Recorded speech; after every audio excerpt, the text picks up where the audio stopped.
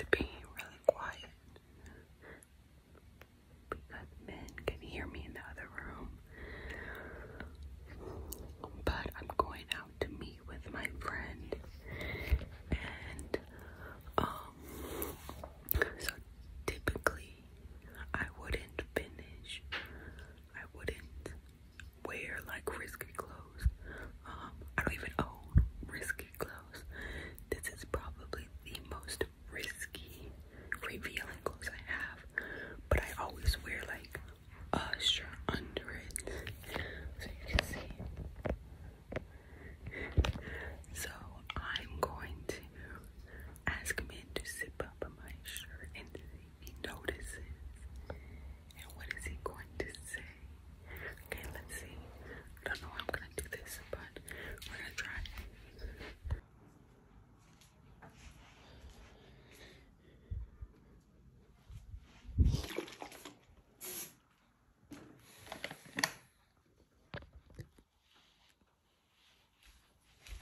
Can you zip up my shirt, please?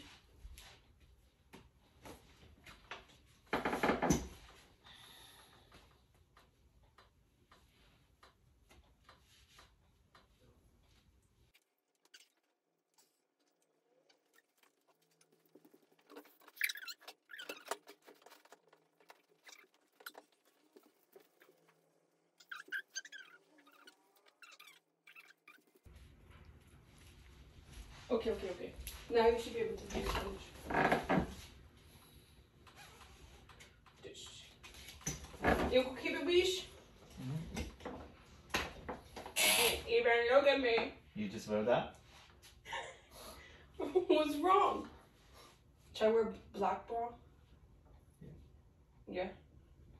But you can, it's so dark you can't really see, right?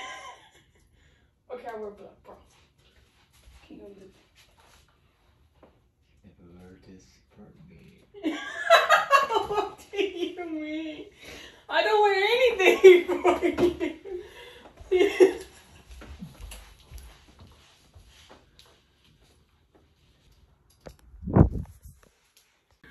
Okay, so I changed to black bra, but he doesn't really care. He just said, "You never wear that for me." So let's go see.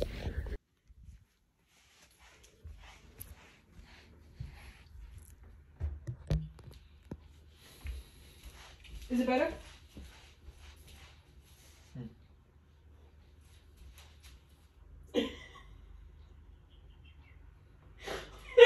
That look on your face.